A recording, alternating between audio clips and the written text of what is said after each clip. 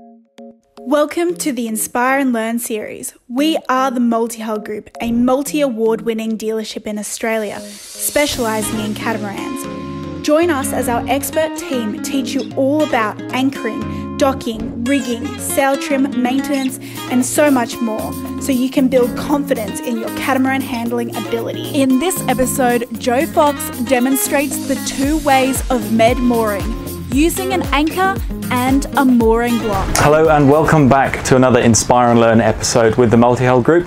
My name is Joe Fox and today we're on board a beautiful new Lagoon 46. Backed by popular demand, we're going to be looking at a mooring technique called med mooring today. This is a technique we don't really use much here in Australia, but overseas in Europe, most parts in the Med, this is a technique you use for parking the boat stern to on a town quay or a wharf. Now the reason they do this is marinas take up a lot of space, they're very expensive to install, so it's much more efficient to stack boats side by side, stern to, along a town quay. If you imagine a Lagoon 46 alongside, it's kind of a 15-16 metre boat. Now if you park that stern to the quay, you're reducing your quay space down to about 8 metres, so it means the marinas in Europe can get a lot more boats into the town.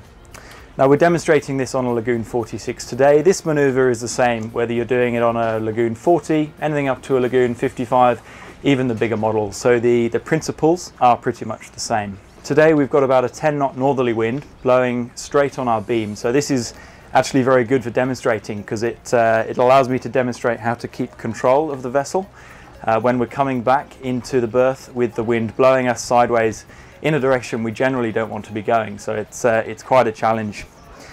We're going to be looking at two med mooring styles today. So the first one that we're going to do involves using the anchor.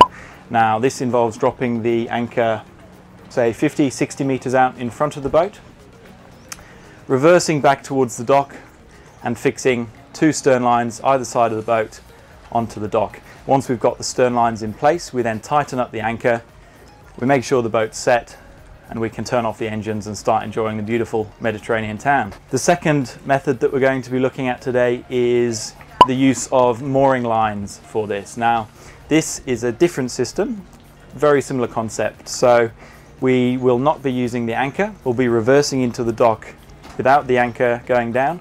We'll get two stern lines on, and then we'll talk through the med mooring style mooring lines, which replace the anchor with a big concrete block 50 or 60 metres out and a nice rope to come in to your bow cleats to hold you off the dock. Hope you enjoy this episode, and if we can teach you something today, that's fantastic. This manoeuvre that we're doing today can be done quite easily with two people, so a helmsman and a crew member. Now I've got Ben Rones on board today helping me out. Ben's part of our service team with Vessel Tech, looking after a lot of the new lagoons that come into Australia. So Ben, thank you for joining us. Pleasure to have you on board. We'll be working together to get this boat from out there in the wind in here safely alongside the dock. So communication when you're completing this manoeuvre is quite essential. So I'm going to be positioned at the helm station driving the boat, and Ben will be a bit all over the boat. He'll be dropping the anchor at first, and then once the anchor's down enough, he will make his way to the aft section of the boat. Ben is going to be calling my distance, so he's going to go 5, 4, 3, 2, and then you guessed it, 1 meters as we come in, so that I know where the boat is, how far I am off the dock.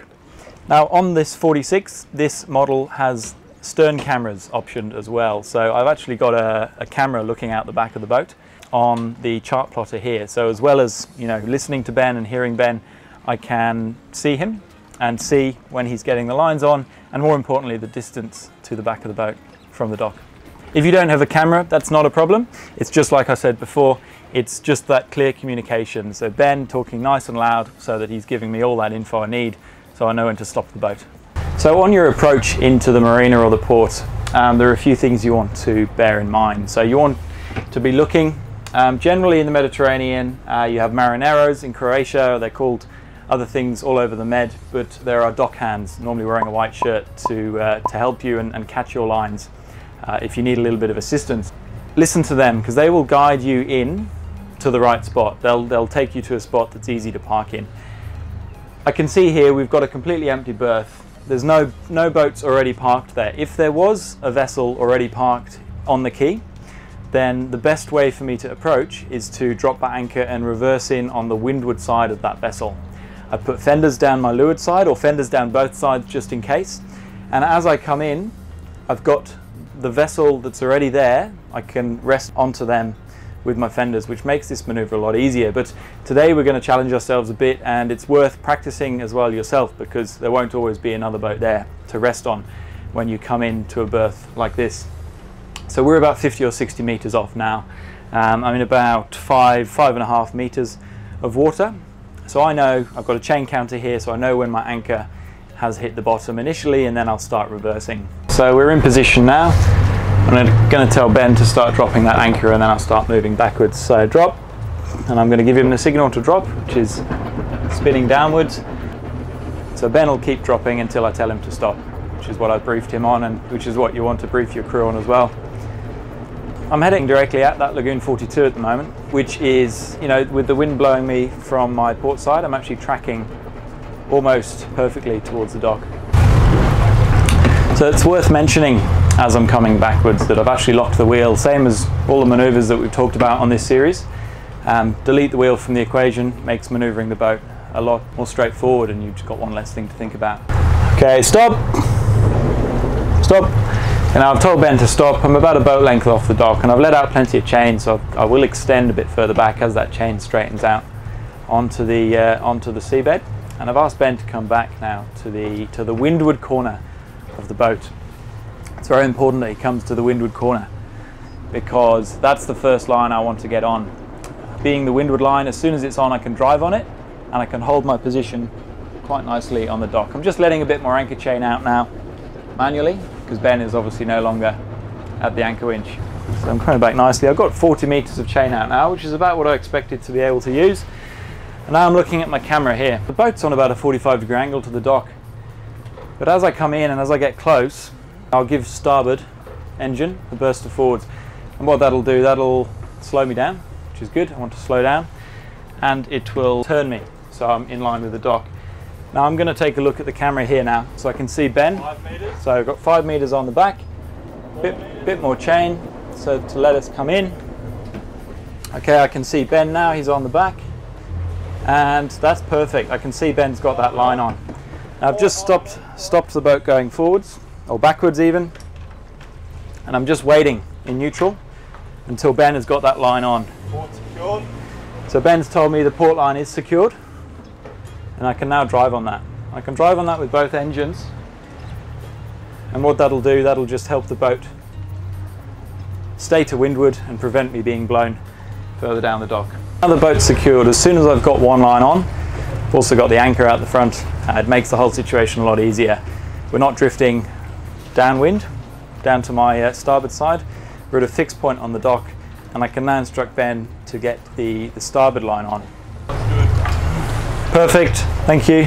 So Ben's confirmed that we've got both lines on the back. So I'm just going to head to the back of the boat to check that all the lines are in the right position. Now I've left the engines in forwards at this stage with these two stern lines tight. You'll notice we are quite far off the dock. I'd say that's probably 2 meters, and that's a little bit too far. I'll get Ben onto this windward line, and I'll get him ready to release, and then I'll reverse the boat.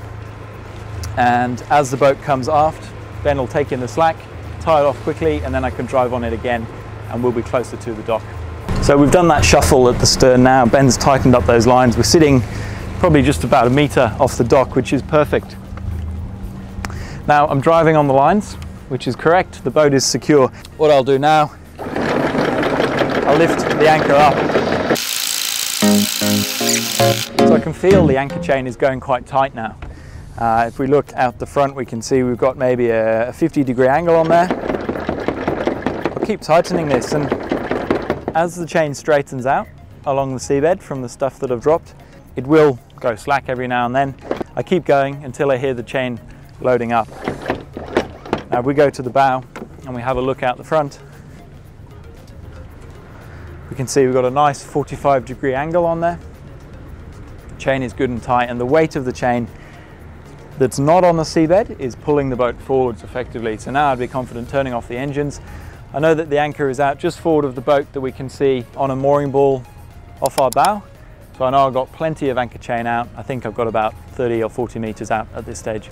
You are still relying on the windlass, which is obviously an electric motor. It can take a lot of weight, but in the event that it slips or it doesn't hold fast, it can be useful just to add a safety. Now this is the safety that we use on the anchor when it's stowed to prevent it falling over and creating unwanted deployment. But what we can do, we can extend this as much as we can and then put the shackle through the chain. Now if the anchor windlass does give way, if the wind does come up and it does pull too much, we can be rest assured that that safety snubber line will catch the boat and prevent it moving any further back into the dock.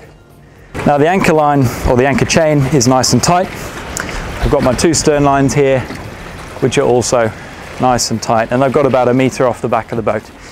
Now in the Mediterranean you'll very often have a passerelle, or in layman's terms a gangplank, to access the boat to avoid the need to take any unnecessary risk getting to and from the boat. It's time to head off and enjoy the beautiful Greek island that you've just arrived at.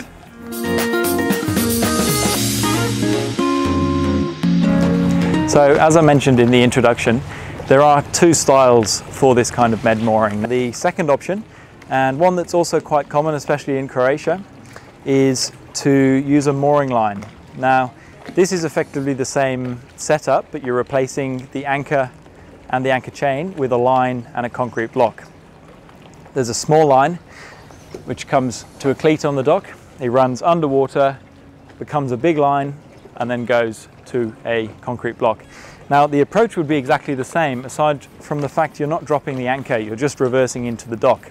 Again, if there's a boat already on the dock, put fenders down one of your sides and go onto his windward side, and that means he can catch you as you come in. But if that isn't the case, you do exactly what we just did. You come stern first into the dock, you get your windward line on, you can drive on that, control the boat, and then you get your leeward line on as well. Once you've got two lines on, you can then grab the mooring line. Now there'll most likely be someone on the dock to help you. They'll grab the mooring line and they'll hold it up here, and you'll be able to grab it with a boat hook from the side of the boat. Now, hand over hand, you walk this forward to the very bow of the boat, pull it tight and make it off on the cleat. Once you've made it off on the cleat, you can go to the other side and repeat the same process. So you've got two mooring lines attached to the bow cleats, which go out, again, same distance as our anchor, to a concrete block. Once those are fixed to the front of the boat, you can then put your engines in reverse. And what that'll do, that'll really tighten up the mooring lines on the bow. Simultaneously, you can shorten the stern lines that you've got on the dock, pulling the boat nice and tight, getting it hopefully around the same distance from the dock that we have here. And that's a very common setup that we find in the Med as well. So once you've set the boat up in a nice way, it's important to put fenders down both sides of the boat, because you're going to have many other people coming into the dock. The quay will be busy and it will be full by about 1 or 2 p.m. in the afternoon. So fender up the boat nicely, make sure you're nice and protected, and then get ready to welcome your new neighbours for the night. So that pretty much sums up this process. We do hope you enjoyed this video. Now, we love getting feedback, we love hearing suggestions, so do let us know, and if we can cover any other topics that you guys would like to know about or would like more information in the future, do let us know. If you did enjoy the episode, do hit subscribe if you haven't already, and give us a like. Great to have your feedback, and we look forward to seeing you soon out on the water. Thank you. Join us in the next episode for more inspirational and educational content, so that you can feel confident in your catamaran handling ability. We'll see you then.